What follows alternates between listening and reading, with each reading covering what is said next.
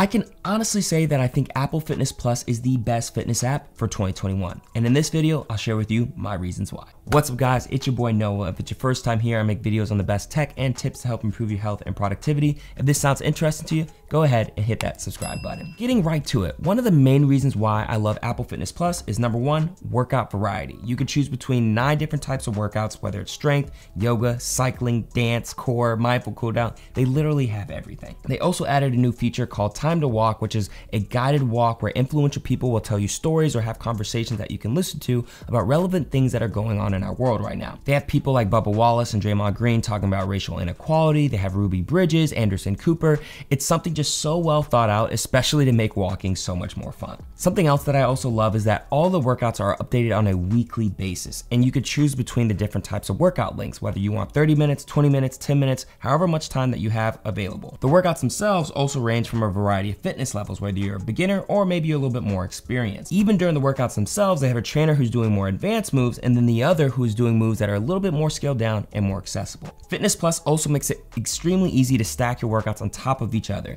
For example, they'll automatically recommend you do a mindful cool down after you have a tough workout.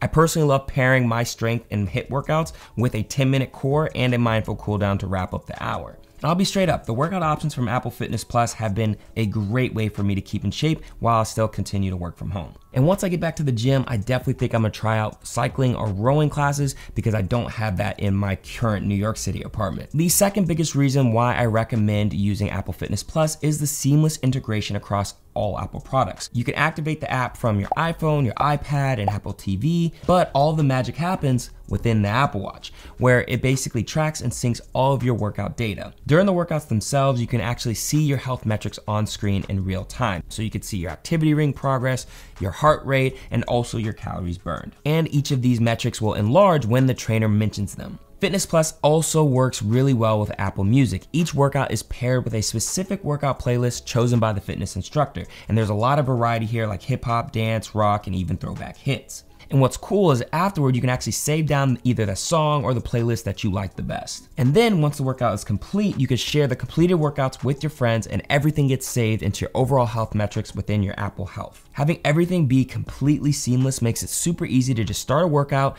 get going without having to go between different apps and link different accounts and programs.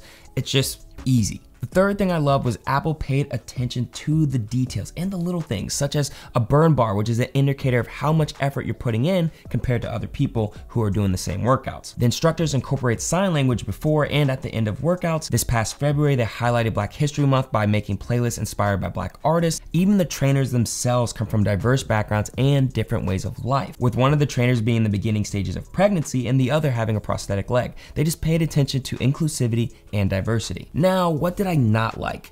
Well, I think the strength and HIIT workouts, I wish they could be more than 30 minutes, like maybe pushing to 45 or 50. And I also think I wish I could choose my own music rather than just having to be forced to listen to what they wanted me to. And of course, it's only on Apple, so sorry Android users. But in the grand scheme of things, I think these are very, very minor. And I think what the app provides in times like these is just super important. If you want something that isn't super intimidating, easy to stick to, and something that you can actually enjoy doing every week, I think Apple Fitness Plus is the app for you. It's simple to use, has quality workouts, and seamlessly works with the whole Apple Health ecosystem. And the great thing is, it's really not even that expensive. It starts at $9.99 a month, or you could choose the annual option for $79.99. I actually think you get a 30-day free trial if you haven't used it yet, or you can get 3 months free if you purchase an Apple Watch Series 3 or later. I definitely recommend you try it out, and I promise you, you won't regret it. So question of the day, have you tried Apple Fitness Plus before? Did you like it? Let me know in the comments below. I hope this video was extremely helpful. If it was, go ahead and compile that like button, subscribe if you haven't already, and as always, stay healthy, stay productive, and you already know, embrace the hype. Woo!